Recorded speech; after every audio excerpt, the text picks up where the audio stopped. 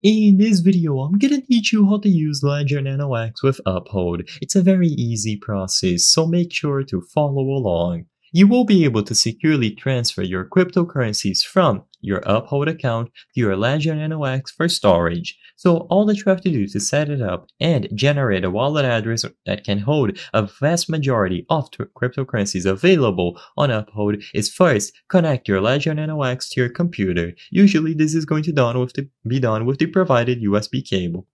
Now once you connect your Ledger Nano X, open the Ledger Live application. Your Ledger Nano X should be detected. You will be able to update the firmware, set it up correctly, and choose the cryptocurrency that you want to receive. So in there, choose the option to generate a new wallet address, choose the specific cryptocurrency, name your wallet, and once it is properly generated, choose the option to receive that asset. Like I said, the address will be generated and you can copy it. Once you have this address at hand, all that you have to do is switch over to Uphold. So log into your Uphold account and find the desired cryptocurrency.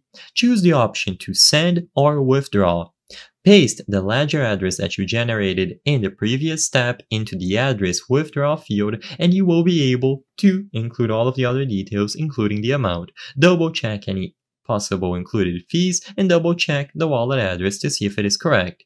Confirm the withdrawal and after some minutes you will be able to receive the asset that you sent over on the wallet that you generated through Ledger Live.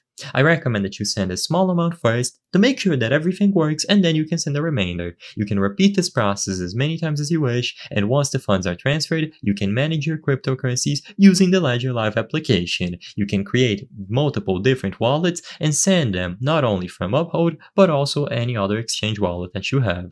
I hope I was able to help you on how to use Ledger Nano X with Uphold. If this video helped you, please be sure to leave a like and subscribe for more very easy tips. Thank you for watching.